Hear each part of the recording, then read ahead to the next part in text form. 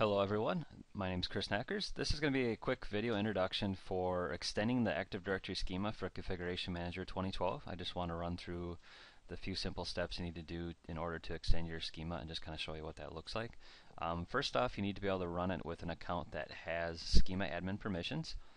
In this case, in my little lab environment, I'm actually the administrator, and he's already in the group for schema admins. But if you are running this in a different environment, you need to make sure that you do have those schema admin permissions in order to extend that schema. And then secondly, we're going to go to our site server installation directory. So in my case, it's on my D drive, program files, configuration manager, bin i386, and in that you will see your extend AD schema application, and that's what we need to run to actually extend that schema. So what I'm going to do here is open up a command prompt as administrator, and then I'm going to go ahead and browse to that installation directory, and then I'm going to run my extend AD schema.exe. Again, with an account that has schema admin permissions on the domain, and we can see that says my schema was successfully extended. And we can also look on the root of our C drive. We'll have an extend AD schema log file that if we open up, you can see all the different attributes that were added to Active Directory, and what you're looking for down at the bottom is that you successfully extended the AD schema.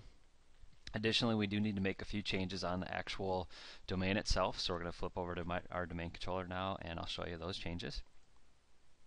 Okay, now that we're on our domain controller, what we're going to do is go ahead and open up ADSI Edit, connect to our domain, and expand down to our systems container. And what you'll see is that we don't have a system management container. That container needs to be created manually. So we're going to go ahead and right click on the system container, select new object, container, next, and then we're going to call this system management, and click next, and then finish.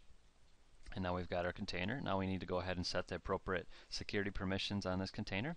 We're going to go to the Security tab and select Add. And what we need to do here is add our primary site. And we need to make sure we select Computer Objects, add that, and we want to give it full control. And then we're also going to have to come in here into Advanced and make sure that it applies to this object and all the Sengen objects, and click OK. And now you successfully added permissions for your site server to publish data to Active Directory. Another real quick tip on this, what I typically like to do is I actually usually like to have a group called ConfigMgr servers, and I'll set appropriate permissions for that group, again with this object and all the Sengen objects.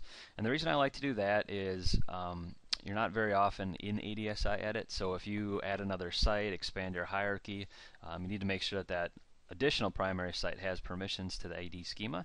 So by using a group, we can simply add that site to the group and then assure that we have the appropriate AD schema permissions in order for it to publish its data to Active Directory.